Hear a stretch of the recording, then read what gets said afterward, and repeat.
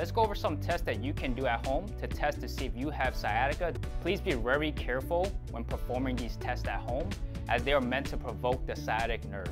So a positive test will increase the numbness, pain, or tingling down your leg. Straight leg raise. This is a test for sciatica due to disc bulge or herniations. You lie on your back with both legs straight. One leg is fully relaxed and you lift up the other leg. Make sure the leg that you're testing is straight. With stenosis, there are certain positions or movements that increase symptoms. These include walking, standing, or bending backwards. One way to test for stenosis is to stand up tall and bend back from the waist up with your knees straight. You want to test both legs to see the difference in tightness and sensation. Lie flat on your back with both knees bent. Take one leg and cross it over the other one. Pull that knee towards the opposite shoulder. If you have deep butt or hip pain or increase in numbness, tingling pain shooting down the back of the leg on the side you're pulling up, then it is considered positive.